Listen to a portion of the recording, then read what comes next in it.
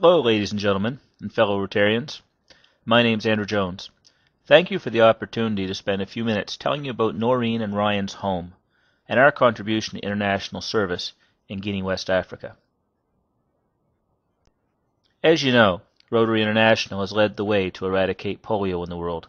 So much has been committed, and we're just about there. Our club's proud to contribute to Polio Plus and help in the fight to eradicate polio through immunization. New cases of polio mean there's now 12 formerly polio-free countries, including Guinea, that have been reinfected with the virus since 2003. In these areas, the victims of polio face a cruel and an uncertain future. We want to help children cope with the ravages of this debilitating disease. Polio children in Guinea live in a society that can't do much to improve their life conditions. Noreen and Ryan's home, as it will be called, will house children and provide them with medical care and basic education to assist them to cope with their condition and become more able to sustain themselves. When we have more time, we can tell you the important story behind the naming of Noreen and Ryan's home. Groupe Lyceum, with offices in Canada and in Guinea, is the major developer of this project.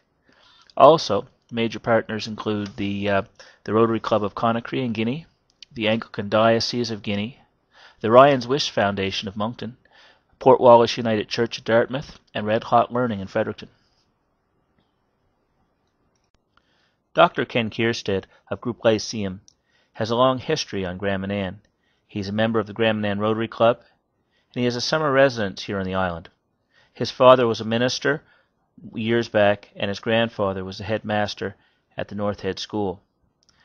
During his father's time as a missionary, Ken spent many years of his childhood in Africa. Ken has also worked with our club in the past, pairing our island with the Lost Islands of Guinea, and our club funded school kids to go to school on that island.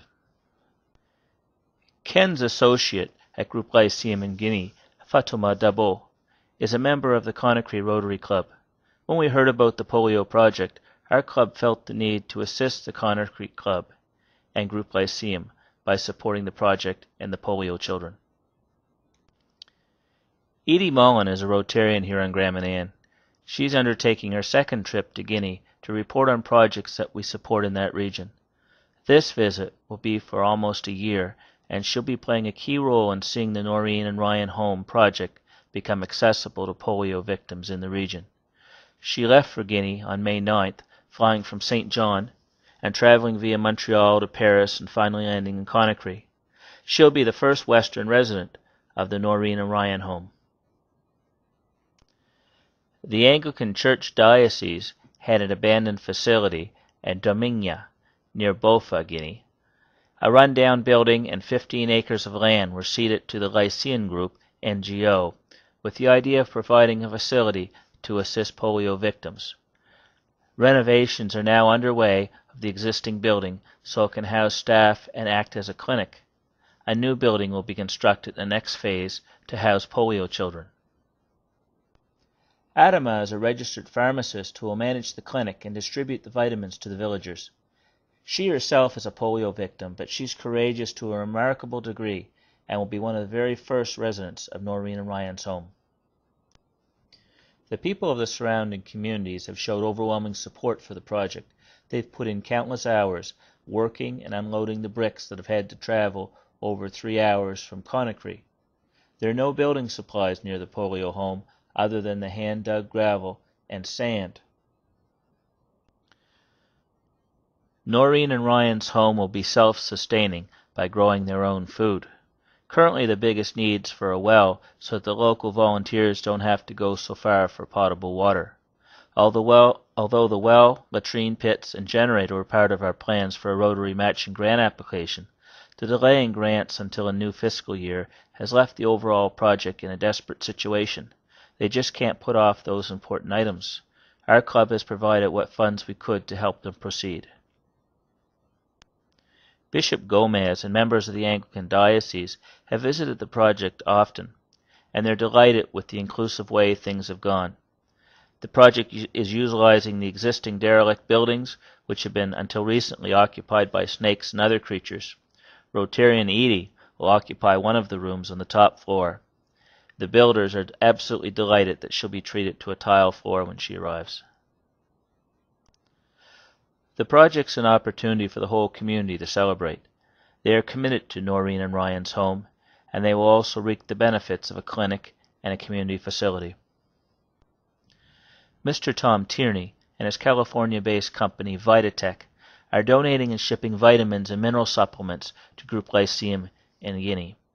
Through the UCI Africa Initiative, supplies of vitamins and minerals will be provided to the Polio home to supply 6,500 people over 3 years. It's anticipated that medical issues will decrease 20% with increased vitamin A alone, not to mention the other vitamins and minerals in the Vitatech formula.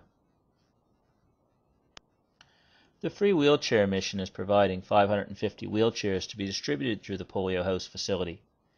It's an international non-profit organization dedicated to providing wheelchairs for the impoverished, disabled, and developing nations. This not only provides the gift of mobility, but also of dignity, independence, and hope. I hope that you're now more aware of the plight of polio victims in Guinea, and the action that we are part of to provide for these people. We would appreciate your support in our efforts to improve conditions for polio children. If you'd like to make a contribution, or if you'd like to find out further information, please contact us at the Rotary Club of Grand Manan. Thank you.